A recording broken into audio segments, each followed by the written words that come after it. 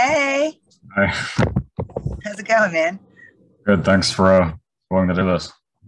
Oh, thanks.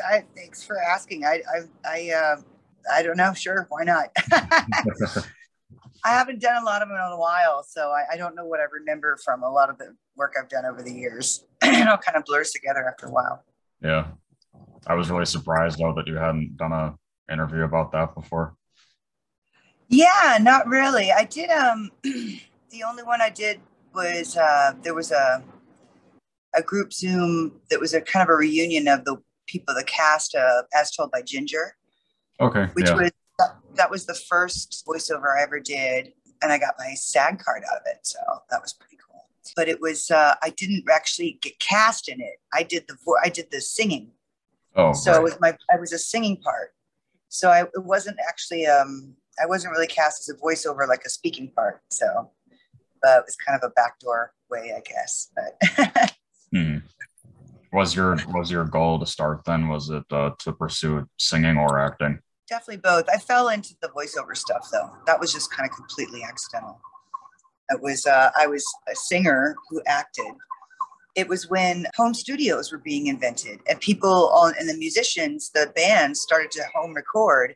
And so all the recording studios were empty Hmm. and needed work and didn't have the bands because there was a big drop in music recording sessions.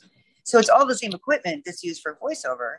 So these production houses started being born. They started farming the work from Asia and Japan and stuff and setting up to do that work instead.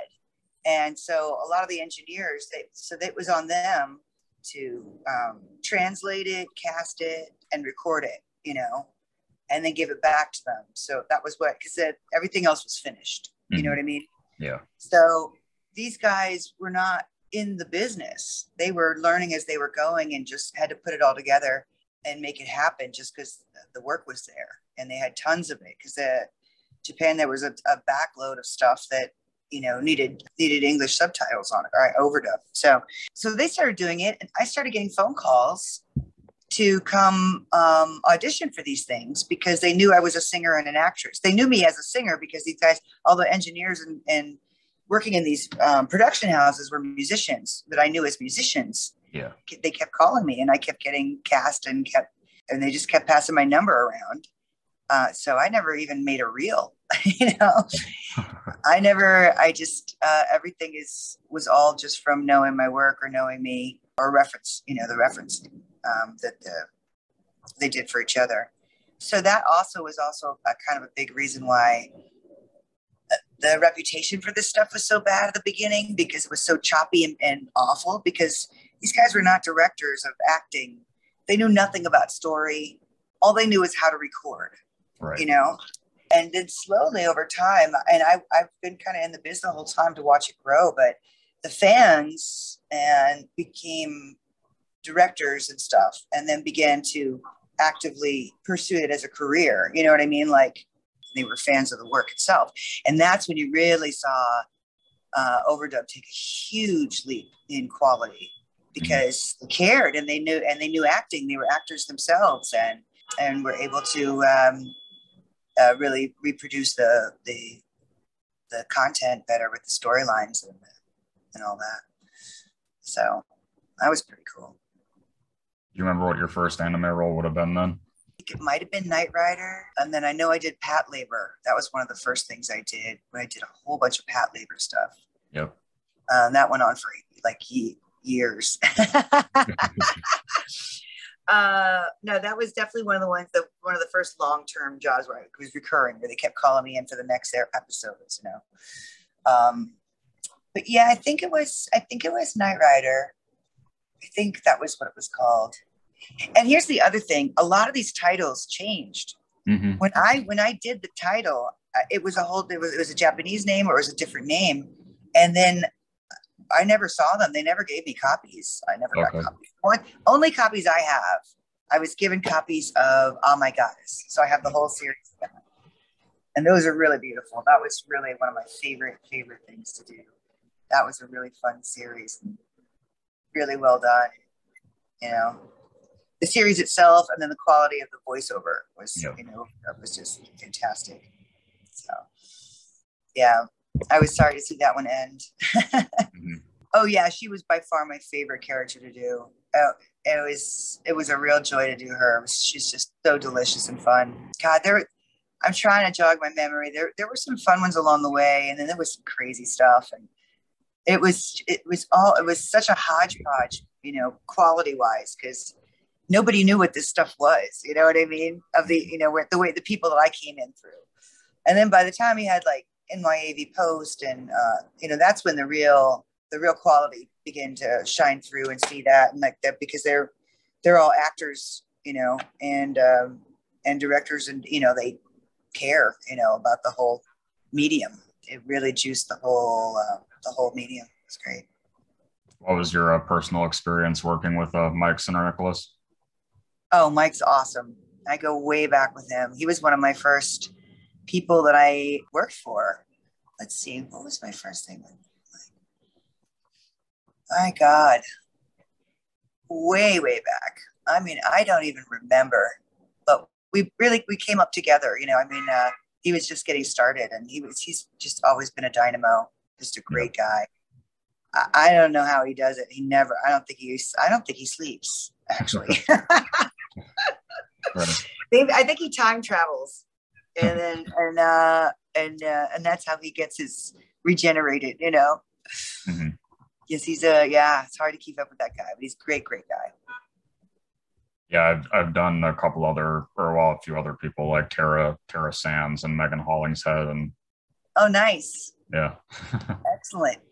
Yeah, I know of them too. I met Tara once. But there was a friend of ours who had a party or something, so it was like a birthday party. There was a bunch of voiceover people. Yeah, but another mega talent. I mean, my God. It's always interesting to see how it all comes together, Some of them, and it's also a real hodgepodge of, some, not just quality, but the way you record and the materials that you're given, Yeah. Like, sometimes you get to see the screen and watch the lip flap and have a beep. Sometimes you got somebody just yelling, "Go!" Yeah. I mean, like, and now, or but you don't get to watch, or sometimes they're not totally drawn in yet, because now with the new animation, once they got the applications, the programs, the technology got up to speed. It's way easier for them to readjust and do so that the cartoon, even if it's in another language, they can make it match the mouth, the new language. It's wild. It's wild what they can do. So one cartoon I did, and that was the reason, actually, the first thing I ever did was this cartoon called Pillow People. Okay. And that was done old school. It wasn't anime. This was a new cartoon. And it was kind of like going to be like the Smurfs. It was based on a stuffed animals.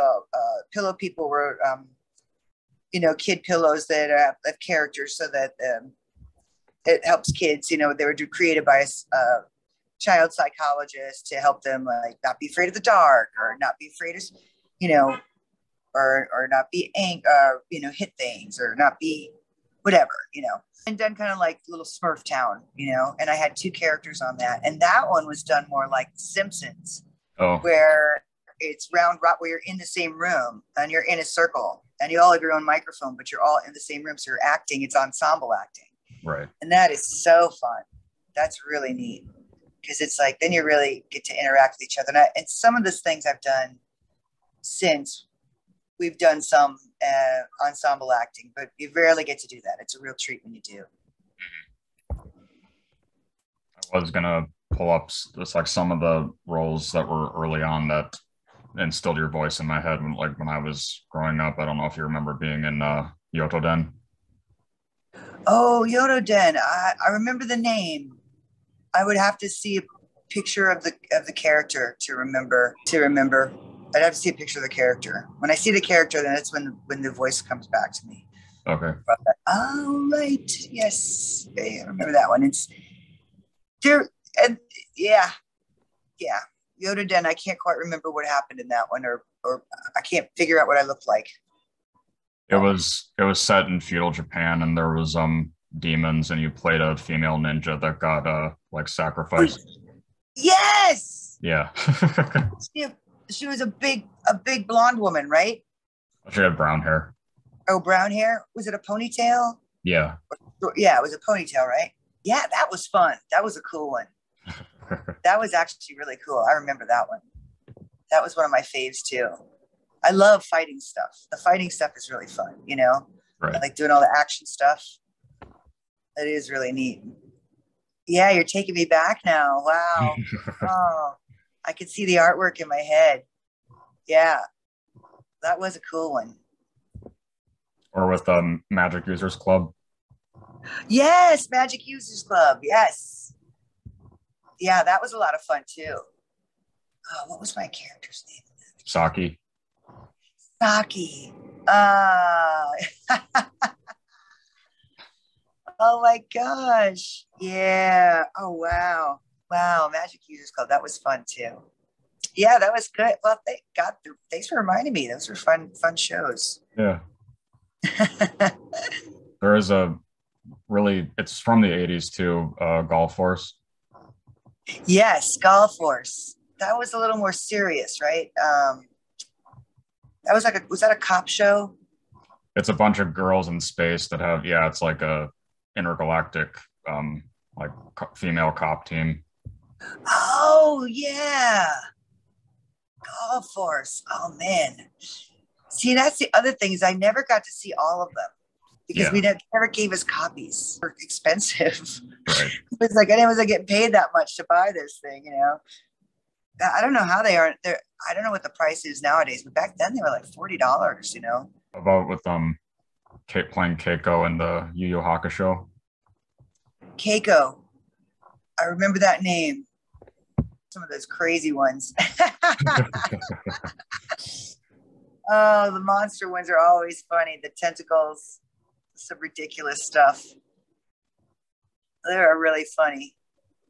Yes, I seem to recall Keiko. Wow. You are taking me back. That's funny. Yeah, I've been doing I don't do too much since it's gone self-record. I've really I rarely do stuff anymore because first off, I live in a very, very noisy place and I can't really build a box, you know. But I am in New York City, so I can go into the studio and record still. So there are still things that I do once in a while. But yeah, these days I'm in my band, Supersonic Blonde, you know, my rock and roll band. And I was playing last night over on Bleecker Street, and I've been putting my efforts into that lately. So you have to check it out. Check out the band. But yeah, it's really hard to balance the two things: voiceover and singing, because singing rock and roll, I'm always kind of roughed up and right. You know, like I've got an audition I got to do that's due at the end of the day, but I had gigs all week, so I've been trying to get to the point where my voice is in a good enough place and I can go get in the closet real quick and do it. You know, Pokemon was great. I did it over at Do Art, and I loved that character. She was so fun. I was so sad to see her get killed. That was Hunter J. She was a badass. Yeah. She was super delicious too. She was like my second favorite one, maybe, you know, like as far as having a recurring character. Mm-hmm. You know, she was up there with Erd for me. I really enjoyed playing her. It was a real shame to see her get drowned in the ocean. That's like the closest thing to death anyone has ever experienced on Pokemon. It was my character. Yeah. That's the only one that's ever like died. Like it's gone, not coming back. But they don't show death, of course, because it's a kid show. But maybe I'll come out the other end of the earth or something and show up somewhere else. But I don't think so. I think she's gone. She's in the watery grave, but she was sure fun and looked cool too with that purple hair. I know there was a lead role with Virus Buster Serge. Virus Buster Serge. Oh, so let's see. What if that one sounds familiar too? Like I said, a lot of them are very. I really, because I hardly. I mean, what does that even mean? Virus Buster Serge. Like, Right. how do you remember that? Like, but that was one of the more serious ones, right? That was like, because I did some cop ones, like some serious stuff, like saving the planet. I was gonna ask, what aspects of do you like relate to the most? What's so fun to do? What's so fun about her is that I'm not like her. Right. Is that I get to, be this conniving, manipulative, dangerous kind of conniver. I mean, she's mostly harmless. I mean, I love her. She's so fun. But I'm not the manipulative sort, but or even like prank. I don't prank people or do any of that kind of stuff. But that just makes her so fun to play. Such a badass, like as far as the fighter goes. But I'm really, it's like I'm really nothing like her at all. Okay. One of my signature questions I always like to ask voice actors if there is like a single most emotionally intense headspace you had to get into for a role, or yeah, there have been. Not an anime though. It was Richard the Stork. It was really one of my favorite. It's a coming of age like adventure story. It's a little sparrow who was adopted by storks, so he thinks he's a stork. And when the storks go fly to Africa for the winter, he can't go with them because a sparrow will never make it that journey. He gets left behind, and then I'm a pygmy owl, is overgrown, and I can't fit in the nest. So I've been abandoned, and I live in the cemetery. And we find each other, and we decide to go get him to Africa to join his family. So it's like planes, trains, and automobiles, and other animals help us along the way, and really lovely. And there were some really tender, lovely moments in that really fun and sweet, but kind of hard because it was like you had to go back to like being, a rejected kid, or like the headspace, all the issues we have when growing up. So that was kind of a little. Fortunately, no one will ever see it because I got replaced by Jane Lynch. oh. So I got paid, so that was cool. And like as told by Ginger, when the first thing that I did for that, they got me my SAG card was the theme song, and then they replaced me with Macy Gray. Yeah. So I replaced. I'm in good company. I've been replaced by some really great talent, and which isn't happens sometimes because they got to sell copies. So sometimes they got to stack the deck, as it were. In anime, I'm trying to think. There was a couple that I really remember. There was some death scenes. A mental toll was taken on some of the more other the real bad anime, bad storylines and cheesy bullshit situations, and having to do them over and over again. And it was just damaging. It was physically damaging and mentally damaging. So I had to stop doing some of them, which I know, the whole industry actually did in New York. But yeah, emotionally, I know there was a couple. I know Mike definitely directed me in some really intense stuff, because I remember having some moments in his booth. He's a fantastic director. He really is. He's probably my favorite to work with, I would say. Okay.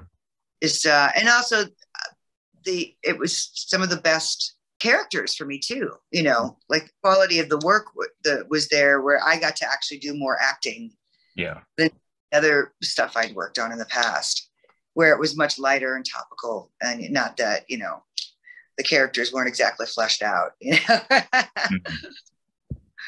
Well, I think one of the most like recent major anime that you were a part of was Queen's Blade. I think so. Yeah, that was a lot of fun. Those were warrior chicks too, right? That was super fun. Yeah. Yeah. I was sad to see that one end too. That was another one I was like, oh, there's no more of these for sure. Yeah. Yeah. Yeah, it's been a minute now. Final question I was going to ask was what do you want your legacy to be? Oh, wow. Well, I just, if I inspire somebody to do something, with their own life, and that's fantastic. And that's all I ever really, I'm just trying to be the best self I can be. But if any of my work inspires other people either to do what I did or not do what I did, I have fun. I just have a lot of fun with my life, and I don't always get it right. Yeah. And I could probably be a lot more ambitious, but I do have a good time. Mm-hmm. Well, thanks for willing to do this. Thank you. Thanks for asking, Chris. It was really great to meet you. Yeah, and you have a nice life out there in Minneapolis. I'll come check out your YouTube thing. I'd love to see what you're doing over there. This is really neat that you're doing this. That people want to see it. So thanks everybody for watching. Thanks. Okay. Bye. Right. Goodbye. Bye.